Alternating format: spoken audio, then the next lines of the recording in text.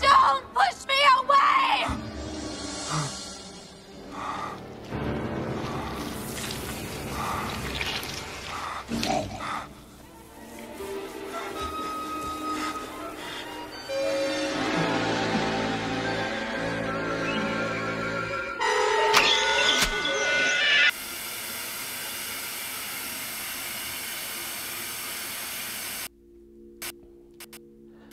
Hello there.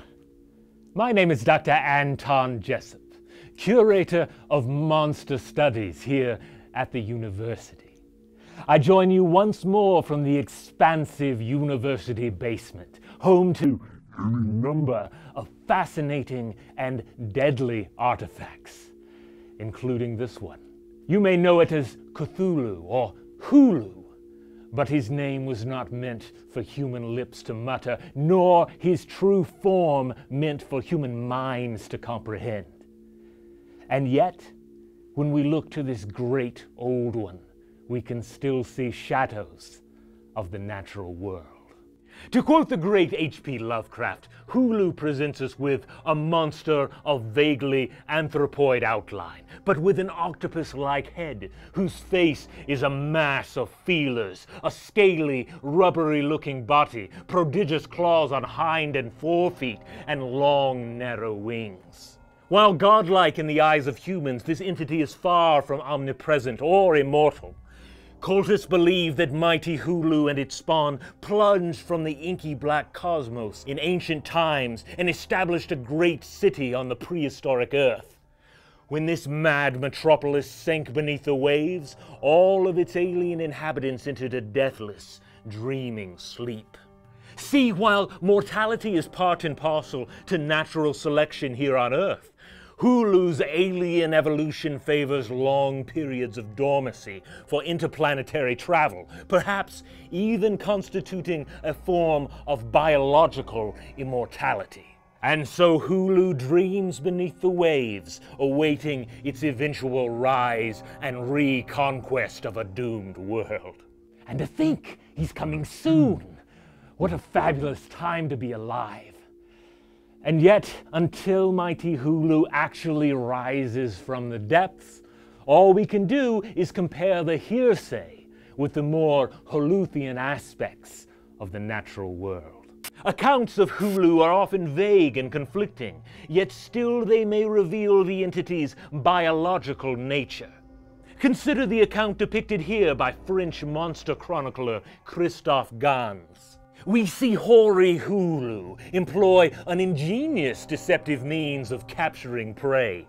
Its long, trailing tentacles feature a specialized tip disguised as a nude human female. This pseudo-sapien lure even speaks and makes sexual advances towards its prey, the perfect means of snaring lonely sailors and melancholy brooders. While Hulu's lady tentacle is certainly more animate than anything in nature, some natural world organisms are known to flaunt a bit of bait as well. For starters, consider the spider-tailed horned viper, which wriggles its bizarre tail to lure in arachnid-hungry birds. And then there's the alligator snapping turtle with its pseudo-annelid lure on the end of its tongue. This undulating worm-shaped bit of flesh draws fish directly into the turtle's waiting jaws. And what of prehistoric tentacles? What of alien minds enacting an alien will on creatures in a pre-human world? These questions lead us to the controversial Kraken hypothesis of paleontologist Mark McMenamin.